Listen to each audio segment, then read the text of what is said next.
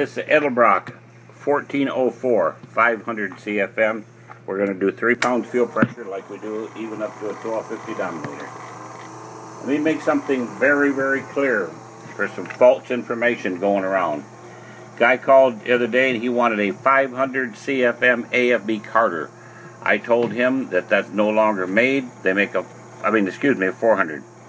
A 500 CFM. I told him that's no longer made. Now they make the Edelbrock, which is the same. He says, oh, I don't want the Edelbrock. He says, because every time they come out with a new model, they're all different inside. Let me tell you what.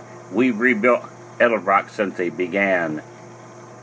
Up until today, they have not changed inside. Same gaskets, same parts, same everything. They're a direct copy off the AFB carder. Only thing different is they've got a little thing there, just like taking a bicycle and taking a sticker off it and sticking another sticker on there. You could take those 2 rivets out right there and put a AFB carder sticker on there. You would never know the difference. So that is false information, but this is a sweet running carburetor.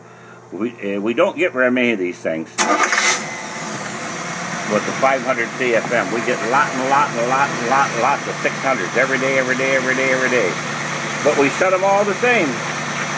Mixture's the same, 11.5 to 12 parts of 1 to air to gas.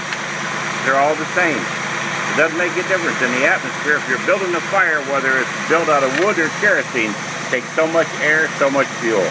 In a car, it takes about 12 parts to air, 1 part to gas. We're going to wrap it up a few times, and this video is done and ready to sell.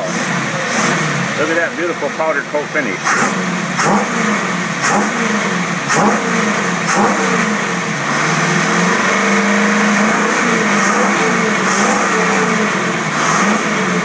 Okay.